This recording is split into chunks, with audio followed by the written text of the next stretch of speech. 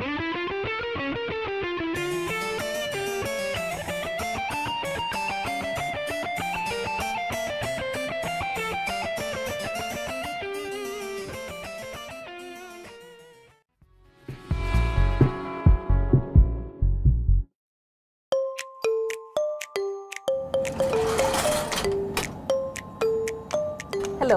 and welcome to the toilet of the International Space Station.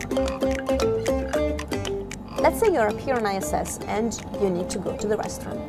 You want to come to this cabin, and the first thing you want to do is grab this piece of equipment and turn this rotary switch 90 degrees to the open position.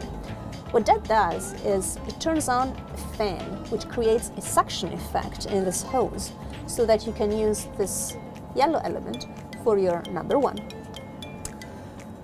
For number two, the principle is actually exactly the same, suction. We have a solid waste container here, and on top of it is this seat.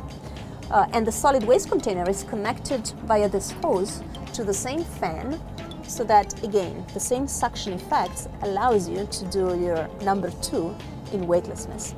I want to show you how it looks, but since we don't want any bad smells to come out, we're gonna actually turn on the fan. It's gonna be a little bit loud. There we go. Now you can lift the lid. There is this seat that sort of looks comfortable, but you don't really sit in weightlessness. So most of us actually prefer to lift this one as well and use directly the opening that goes into the bag. And in fact, there is a bag in there. It looks like this. And when we are done with our business, we close the bag and we push it down into the solid waste container. And then, of course, as a courtesy to the next person, we put a new fresh bag inside. The solid waste container gets changed when it's full, which is roughly every 10 days for a crew of 3 people using it. This one, for example, was installed on the 61st day of this year, so probably roughly around day 71 we will have to change it again. But urine gets recycled, so from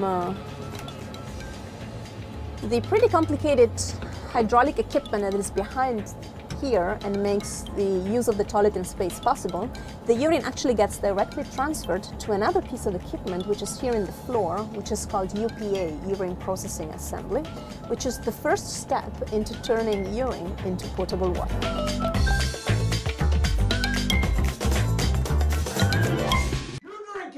And then you'll be talking pee like we are. Hey, Flat Earth has, and I'll say this over and over again, opened many people's eyes to looking and discovering for themselves. Now, if you want to use urine therapy as a perfect example of this, fine. It's just the same example. I'm going to use this example. It's the most apt time I've ever used it. It's the same piss in a different bottle. You've got Flat Earth. You've just got to go and have a look, have a little test, have a little dabble, have a little look for yourself. And it's the same with urine therapy. You can listen to people.